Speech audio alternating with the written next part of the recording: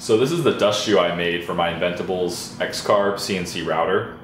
If you're not familiar with what a dust shoe does, is it picks up the chips using a vacuum that get left behind from your cutting tool as it goes through your material.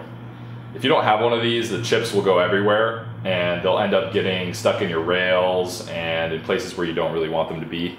So highly recommend to have some sort of dust shoe.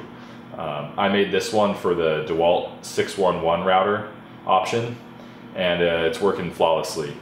This one I made is made out of the 3D printed material, PLA, and I'll share the file with you if you're interested. I also had to buy carpet and glue it around the edge here and then cut it out to make the skirt. Now you can use other materials like felt or rubber or pretty much any kind of pliable material should do the job.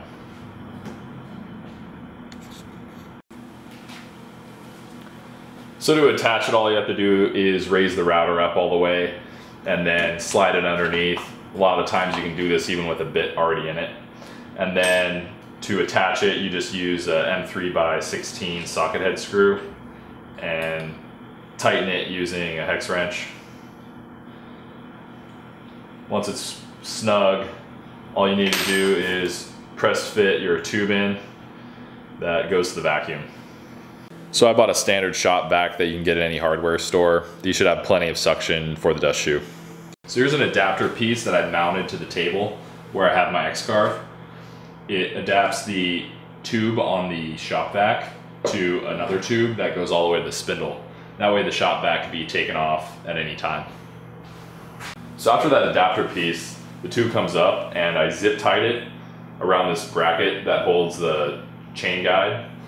And then the tube goes into the dust shoe here, and what's nice about it is it's press fit, so it's removable and you can use it to pick up any loose shavings anywhere else and then put it right back without having to remove the dust shoe. And it uses these M3 screws to hold it into that mount. There's actually these threads that aren't being used normally, so this screw goes right into it. And if you use an Allen key, you can back it out and then remove it. So here it is in action. You can see it pick up the chips as the spindle moves around.